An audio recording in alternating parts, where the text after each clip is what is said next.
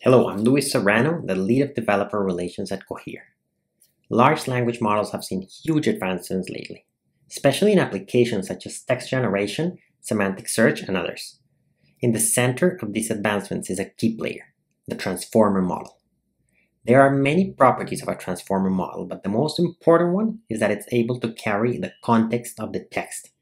This is something that has been a huge challenge for most NLP models in the past.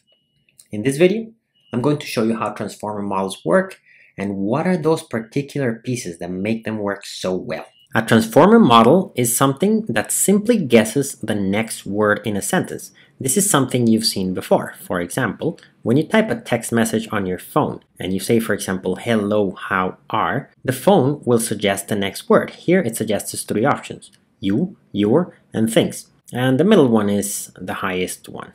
How does this work? Well, in previous models, it works with a neural network. And how does a neural network work? Well, the input is all the words in the dictionary from the first one to the last one. And for any word that is there, we have a 1, and the words that are not there, we have a 0. These go into a neural network, and the basic idea is that the neural network will try to mimic what is seen previously on the data. So if its data is many sentences, it tries to guess the next word coming after a few previous words. The output of the neural network is a bunch of probabilities, or a bunch of numbers that add to 1, and they are high for words that are likely to come after. So for example, here the highest numbers are in things, you, and your, and that's why the model returns this word you. That is the suggestion or the prediction. Now there's a small problem, and I don't know if you ever tried this, but you should try it. You keep pressing the key in the middle in your phone to see what text comes out, and a bunch of nonsensical text comes out. Some sentences make sense. If you take a few words at a time, it does seem like it's saying sensible things, but if you read the whole thing makes no sense. And the reason is that these neural networks do not carry context. Transformer models, on the other hand, they do carry context. But at the end of the day, all they do is find the next word. So if you input hello, how, the transformer says are. Now you can input more complicated things, like for example, write a story. Then the transformer model won't come up with a story. It will only come up with the next word. The next word is once, because most stories start with the word once. So now how do you continue writing the story? Well, now you input write a story once, and it says upon. And then you input write a story once upon, and it says ah. And then you continue building the story one word at a time, and that's how it creates those amazing stories or amazing responses that really sound like someone's talking to you. So how's that different from neural networks? Neural networks, you can input hello, how are, and it outputs the next word.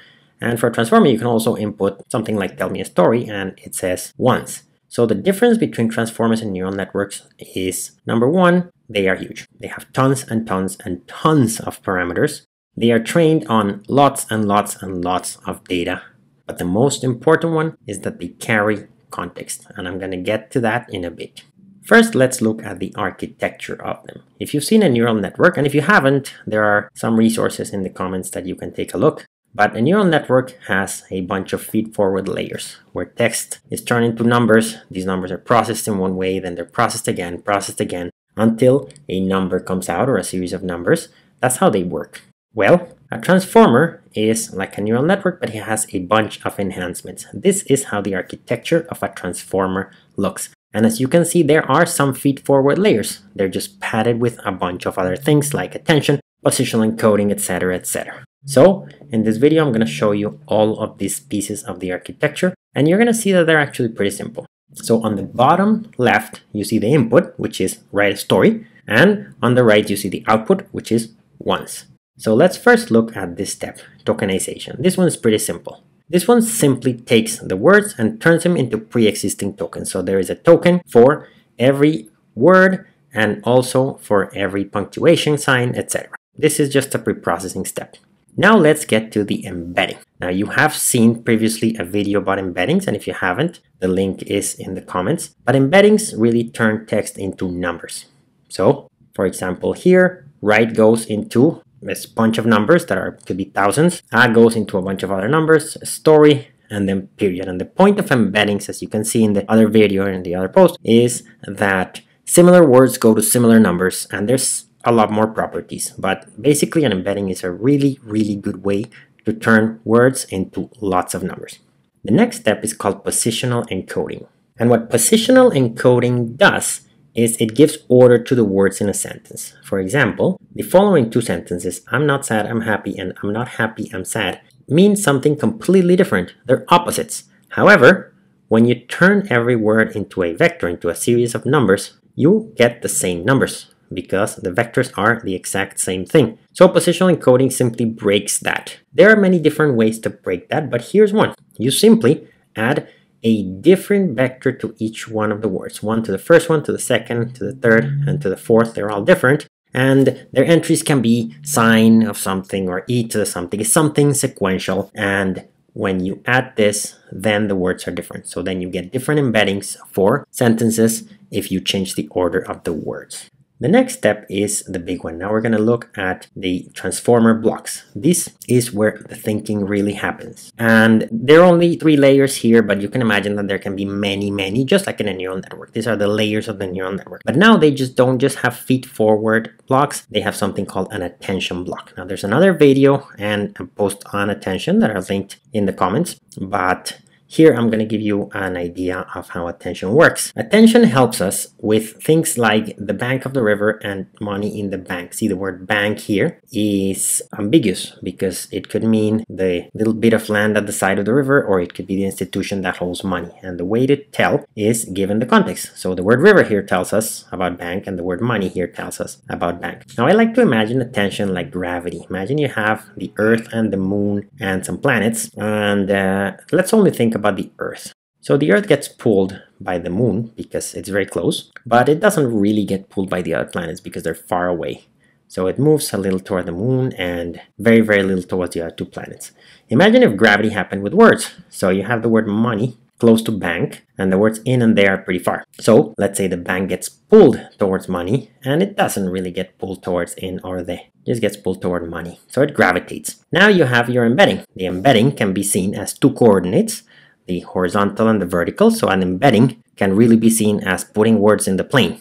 So now let's say that the word bank is somewhere here, and on the top right there's a bunch of words that are financial, and then the bottom left there's a bunch of words that refer to nature. And we're not going to use the embedding vector or the coordinates of the word bank, but we're going to change them a little bit. So for the sentence money in the bank, we're going to take bank and gravitate it towards the word money, and that new word, that new embedding of the word bank in red is the one we're going to use for the sentence, and that one means a little bit more financial because it's closer to the financial words. And for the sentence the bank of the river, we're going to gravitate the word bank towards the word river, and now we have a new coordinates. The bank that is green is the new coordinates of the word bank, and that's the one we're going to use for that different sentence, the second sentence, and that one is closer to the words that refer to nature. So basically what attention does is it takes the word bank, where the embedding doesn't really know which bank it's talking about, and it says, now you are talking about this bank, the institution, because I pulled it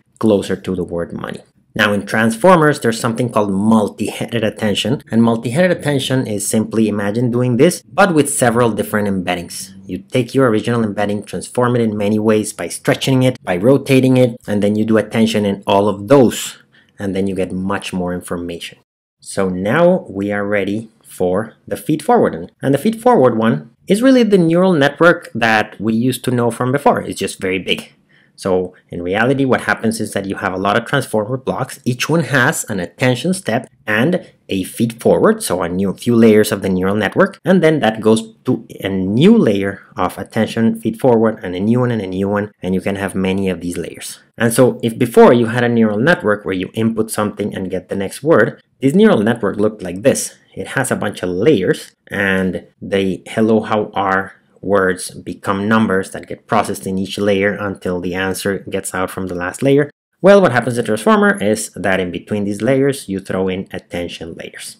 And so that is the main part of the architecture of transformers. That's the motor of the car. And finally, we have the softmax. So the softmax is a sort of post-processing step that helps us not get the same answer all the time. See, a transformer wouldn't be good if any time you give it a question, it answers the exact same thing. You want some probabilities there. You want it to get a slightly different answer every time. And so the softmax steps does exactly that, because the transformer returns a bunch of scores for all the words.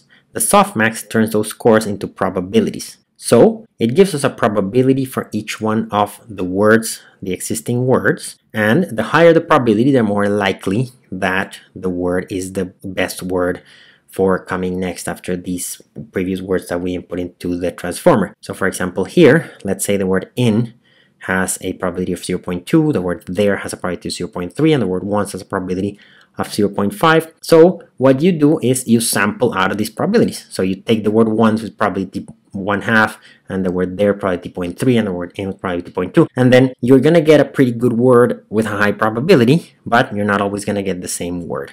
And that's pretty much how transformers are trained. Now let me tell you a little more about post-training, because transformers don't just work like that. For example, let's say that you tell a transformer to write a story. Now here's the thing. Transformers are trained on the data of the internet. Now the internet is not exactly a repository of questions and answers. The internet's just a big place where everything happens. And so for example, there's a lot of pages where there's, for example, an exam, and there's a bunch of questions following other questions. So it could have been that the computer says write a story, and the next sentence it comes up with is write a poem or write an essay. And it's not answering your question, it's just simply asking a question that is similar, because that's what the internet does. A lot of the internet is just a series of questions. So what do you do here? Well, you post-train it. So after you train the transformer and all the data of the internet, you give it specific curated data sets that are full of questions and answers.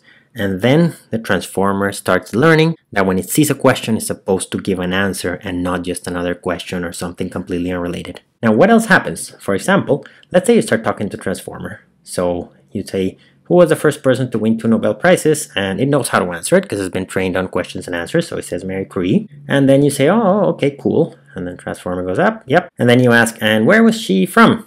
The transformer has no idea who you're talking about, because it doesn't know that when you're talking about she, you're referring to Marie Curie. It has no idea, has no memory of the conversation, because it's not supposed to. It's just simply a question answer thing. So what do you do here? Well, now you post-train it on huge data sets of chats and conversations, so the transformer starts catching on that it's supposed to start following a conversation and remembering things.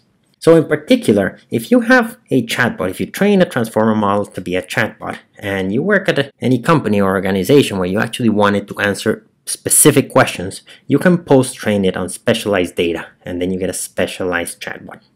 So as you can see, the architecture is one thing, but the post-training is really where you can get these transformers to do really special things.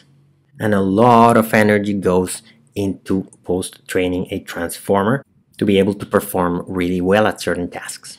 And that's it. I hope you enjoyed transformer models, and please be sure to check other videos and posts of LLM University here at Cohere.